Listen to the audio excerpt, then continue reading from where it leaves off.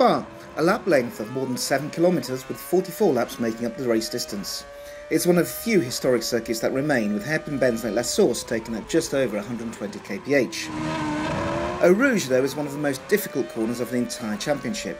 The drivers arrive at 290 kph and the aerodynamic load takes in 1g of vertical compression and 5g of lateral acceleration, putting the equivalent of 1,000 kg on the front left tyre and 950 kg on the rear tyre, which has to generate traction all the way around this corner. Pouhon. The drivers arrive here with their tyres fully up to temperature, leaning on them at a speed of 290 kph. There's 4g of sideways acceleration throughout the whole of the corner. The tyre's job is to counteract this force and allow the driver to maintain a perfect line through the corner even when the car is under acceleration.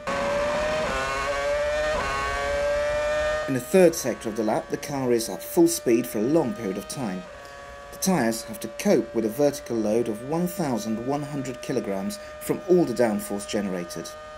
Then, throughout the flat-out left-hand corners, the tyres counteract 4g of sideways force to maintain the necessary precision vital to hold the racing line at more than 300 kph. During the final part of the lap, the drivers brake hard for the bus-stop chicane, which is made up of tight right angles before opening the throttle up again for the start-finish straight.